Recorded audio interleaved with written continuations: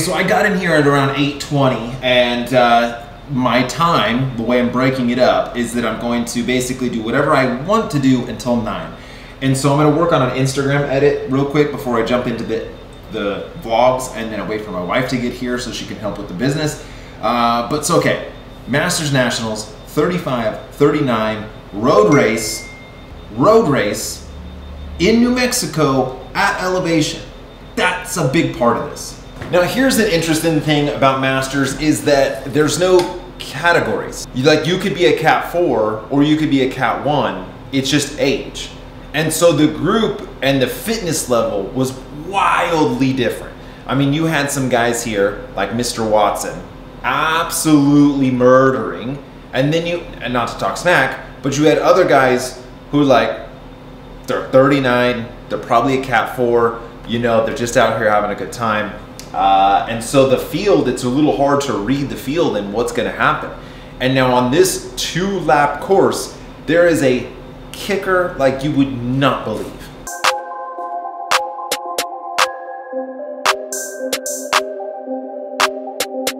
Take it easy, dude, but take it.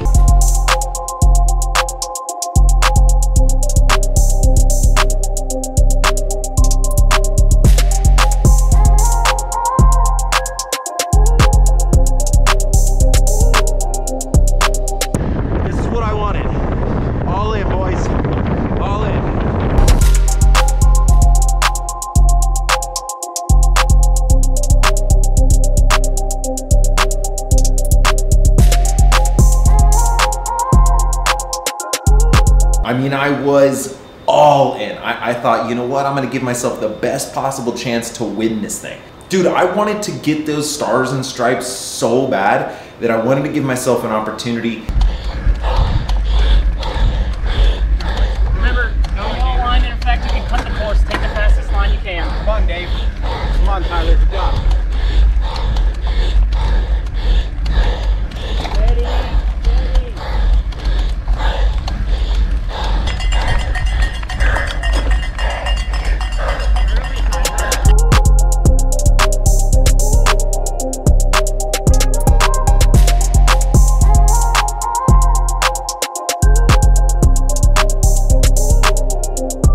We get caught by Mr. Watson and one other guy, I don't remember his name, but he had another teammate there.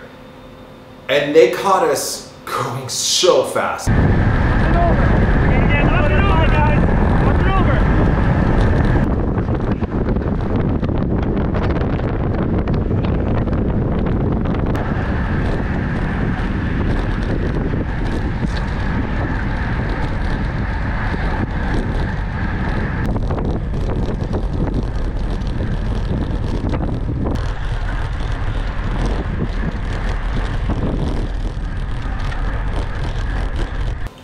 So we get caught by the group. A bunch of people got blasted, right? And so it's a reduced group, and this is where it gets super sketchy and weird and annoying.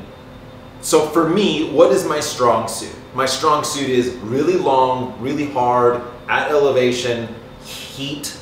But a storm had rolled in, so it wasn't hot at all. And then, okay, 3 guys go up the road. Mr. Watson, that original guy, and one other dude. But we have a whole nother lap. And so it's like, yes, dude, this is perfect because these are the strongest guys in the group and they're gonna stay away for a whole lap? I don't think so, right? So they're gonna get smashed. Everything's cool. They barely have a gap. The official rolls up and he says, we're calling it because there's thunderstorms. So they're gonna call it. And we're like, what? So the whole group starts soft pedaling. The official tells the breakaway that they're racing for the win. So then the breakaway's literally sprinting as hard as they can, going for the win. The group just is sitting up going, I don't know what's going on. And then they take a time gap at what they were considering the finish. What happened? Okay, so super drama at the point right now. A small group of 3, a break of 3, had like 10 seconds. and going into a whole nother lap, so like another like 35 miles with the climb, the whole thing, right? And then they said there's lightning, so then they stopped the race. But now Mr. Watson is saying that they actually finished the race and it was a race to the 1K sign. I don't know. I'm gonna go find out. This is, no one knows what's going on. But either way, this sucks that, you know what I mean? Like, we went so hard, the whole race is played out for 2 laps. And now we're just basically gonna restart with 1 lap. And everyone refills their bottles, literally takes an hour. Everyone completely recharges. Bit of a shit show. We've been sitting here for maybe 30-40 minutes, and now they're gonna restart us in about 30 minutes. There's a group of 3 that have a 20-second gap.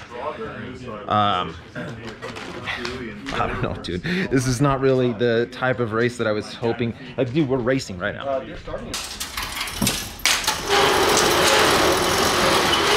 Am I pretty bummed? Yeah, because I mean, I felt like things were going well for me. And look, we were not catching those 3 guys. I mean, the 3 guys that stayed away, they are absolutely the strongest guys in the group. But we were playing chess, and then all of a sudden, we're playing checkers. What a shit show. So I sit in, and I'm like, man, I've traveled so far, I've spent so much money, I feel so good, I can't just not do something. So I just sat in so hard, and I didn't do anything. I mean, I was like, all right, I am Mr. Sprinter at this point.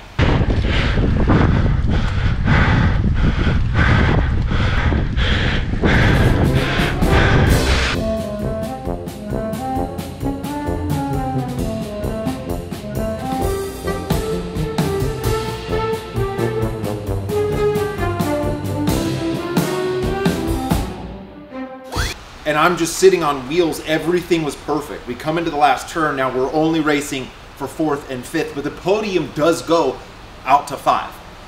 And so I'm being as patient as I've ever been. And I'm like, yeah, but you know, it's like a sprint. I don't have a sprint. I have a GoPro in my mouth.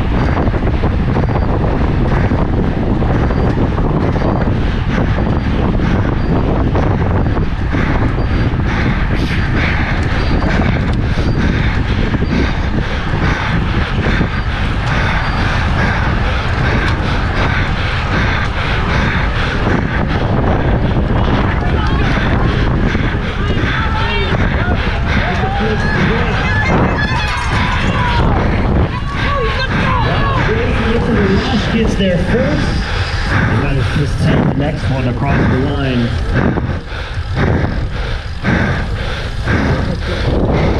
You know me, dude, I'm just getting swarmed all the time.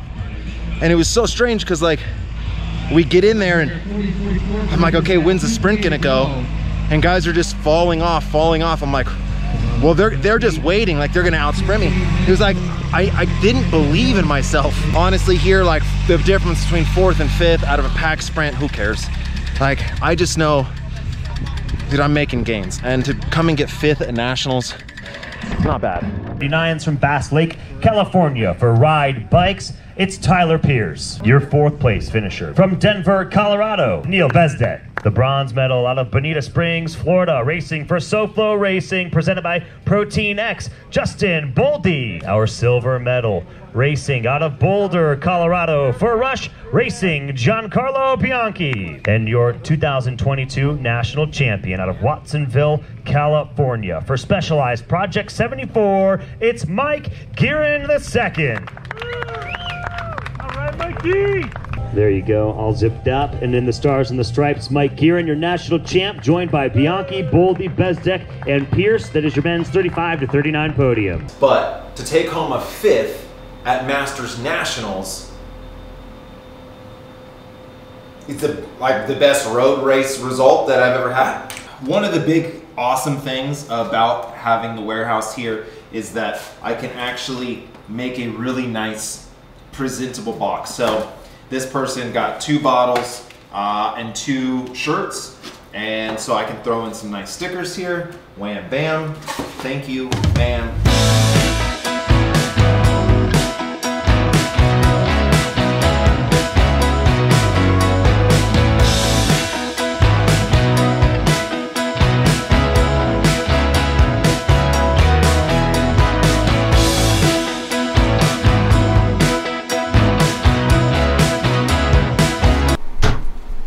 What's up, Bubs? What's up, Dad? So I'm a huge moto fan, right? He's been riding since he was 2. He got this game, MX Bikes. It is a simulation game, extremely difficult. And I've always been better at my son than everything because I'm a stud. This is the first thing that he has been legitimately better than me at. And I can't stand it. He's gone to school, true story, he's gone to school and I've sat here for hours trying to beat his ghost. And then I'm just gonna break his freaking computer. Like I get so mad. That was the bars touching the ground. Hey, puppy! Baby girl! I do not want to do this. I do not want to ride. What is the goal, right? A lot of times, like Jeff Linder, right? We rode with him. I don't think he needs anywhere close to 20 hours a week to be where he's at, because very rarely does he ride more than 90 minutes. And so why do you need to train for 4, 5, 6 hours at a time, right? Like his main thing is just like sprint work. And so what was strange is that when I only rode 3 hours a week for 4 weeks, you know, that was my decompression time for the year, end of October, early November. When I came back, I was so fresh and I was hitting the best max watts I've ever hit. I did almost 1100 watts for 5 seconds. A 4 digi? What? The more that you train and the fitter you get, the better you respond to your stresses. It's kind of crazy. So like obviously if you've ridden for 1 week, you're not going to be able to get to be an FTP of 5.1 watt per kilo. But say you've gotten there before, say you've existed there for a while, and then you stop riding for years, you could come back and relatively get back to like that fitness quickly. What program works for you highly depends on your genetics, how long you've been riding, and what your goals are. And so you can't just say, oh, well, this is the way to go. And I've never said that. I've never said, hey, you have to do this. But for me, it really has worked. And I should have mentioned this in the FTP test, but so year 1 when I did this, in December, my FTP was 298, something like that. Year 2, it was 311. Year 3, it was like 330. Year 4, it's 355. Okay, so that shows steady, sustainable growth. And next year, I will win Unbound 350. I will repeat nationals, ultra distance, and I would like to go, I'm still on the fence of this, to be the world champion for 24 hours. So when you're talking about each one of those is 23 to 35 hour efforts, I gotta put in some training. But I'm gonna listen to my body. I'm tracking my calories so good, and if I don't hit 20 hours, I'm not tripping. It was a big deal at first to hit that volume, to create that stress, but now my year is so packed with TSS, it's not that important to get that in right now.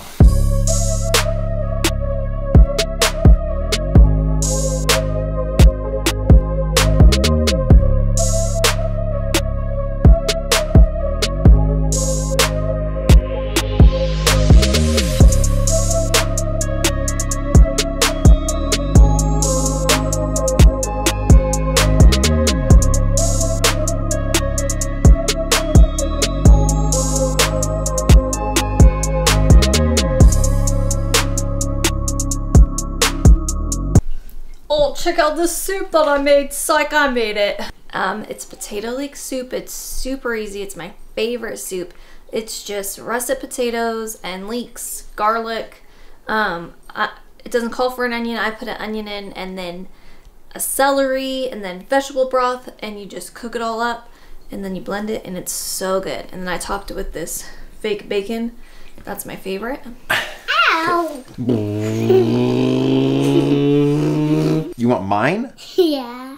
No. Yeah. Look, fake meat in general, I just try to stay away from it, right? Like the wheat and soy, it's just like, what is it? But this stuff, it doesn't have any protein in it. It's 0 protein, but it's made of mushrooms, and it's really good. Like, it tastes good, the texture's good, and like, it's just mushroom. So 2 things. One, the tracking of the macros is so important because I thought I had enough protein, and then I tracked it. Because yesterday I actually was way over. I was like at 200 grams of protein, and I was like, I probably shouldn't have had that protein shake. But now I checked, and I was only at 117 grams of protein after I put in the potato leek soup. So then I had another scoop of protein powder. The other thing is that I really want to try to show my relationship with her as much as possible, but it's hard. One, she's my baby girl, and I don't really want to film her a whole lot.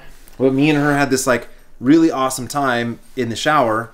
I was like washing her hair. She was playing with Barbies, and it was just really neat. Like, me and her were just vibing in the shower. Obviously, I can't film that. I'd go to jail. I wish I could show you more of this, but it is what it, ow! Dude, it got my hair. Oh, snap! Oh, it's the Bubs! Woo woo! It's the Bubs! Woo woo! On to the next one. I really am excited to show the growth of the business relationship between me and my wife, and how she crushes at the warehouse. That's, to me, the story I really want to tell, is building this business with a person that I built a business with. That's how we met.